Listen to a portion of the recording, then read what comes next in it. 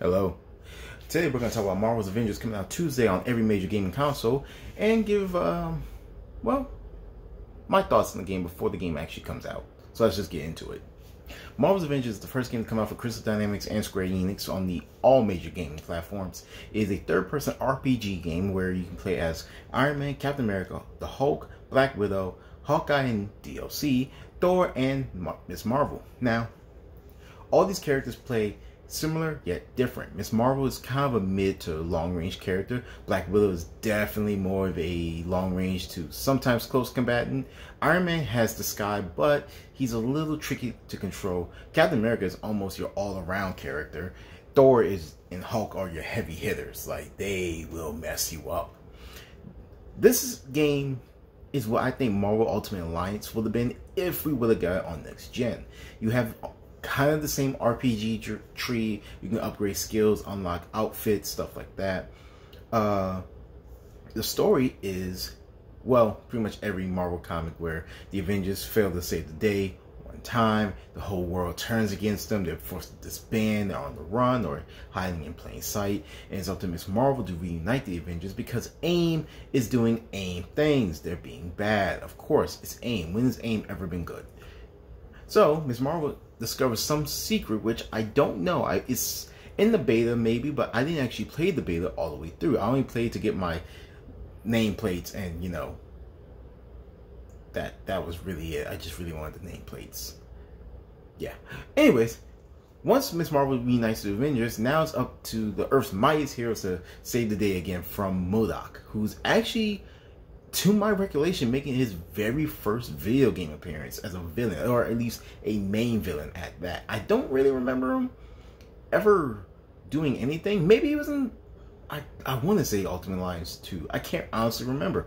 But he makes his big screen debut, well, big video game screen debut, that is, in Marvel's Avengers.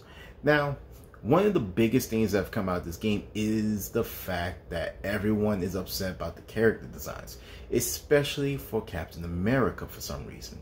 Yes, he's not going to look like Chris Evans. He looks weird to some people. Me, it's Captain America. He's going to look like Captain America. He's going to have blonde hair, blue eyes, perfect jawline, and guess what? This guy in the game, he has that.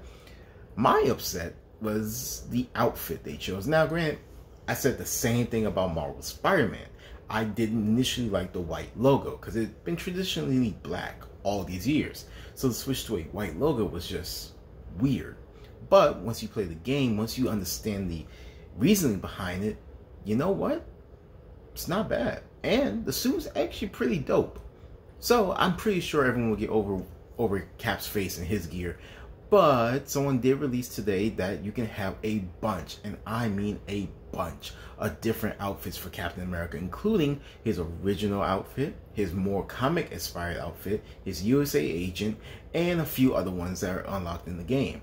This could be said for also Iron Man, Hulk, Ms. Marvel, Black Widow, Thor, Hawkeye a little bit. They only showed like maybe 1 or 2 outfits for him, and potential DLC later down the line. Speaking of DLC, which is my biggest question, is how is DLC going to tie into the game? Now, we don't know how long the game is. Well, I don't know how long the game is because I really didn't look into it. I was just so excited for this game to come out.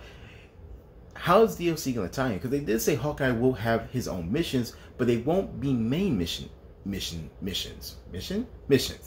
So, how does this tie into the game? Will these be after events, during events, something that may you want to do before you do a main mission that might actually help you in the main mission? And Spider-Man is supposed to be a PlayStation 4 exclusive. So how does he tie into the game? Why is he in San Francisco to begin with? Or maybe he takes place in New York. Maybe, who knows? All I know is I'm very excited for this game. Do I think it's going to be a game of the year? Not even close. This is not going to be a Spider-Man level of a A+ title. I think this is going to be a good title to base for future titles, for future Marvel Avengers games, if we get more, to add more characters, stuff like that. All in all, I think, honestly, if I'm giving an early review from just playing the beta, which I do have some nitpicks. The controls for Iron Man are a little wonky. I'm not the best flyer. Like, it just felt weird. Like, the Joy-Cons, just the button. I couldn't even get the right feel of it. It was funny that Anthem, prior to me, had one of the best flying. It just felt natural. It felt right. This one, not so much. Black Widow is very hard to control. But again, could be controls, and I was really just focused on just, throwing hands with Taskmaster. All in all, the game has potential to be really cool. Is it going to be 10 out of 10, 5 out of 5? No. I think this game's going to, honestly, from an honest perspective, going to get a 6.7 or a 7 out of 10. It's going to be good to average. But again, this is the first game. First games aren't always knock out the park. Sometimes it takes another try. It takes at least maybe 1 or 2 games before you get a classic. And I think this could have the potential to be a classic. So, that's pretty much all I have to say about this game. I will definitely be buying it, and I'll be playing it Tuesday from roughly 6 p.m. to maybe 9 p.m. on Twitch. So go on Twitch, follow me there. We can talk about the game, talk about comic books, talk about what happened, maybe the future of Black Panther. I don't know. Before I end this video, I definitely want to say much love and much power to Chadwick Boseman.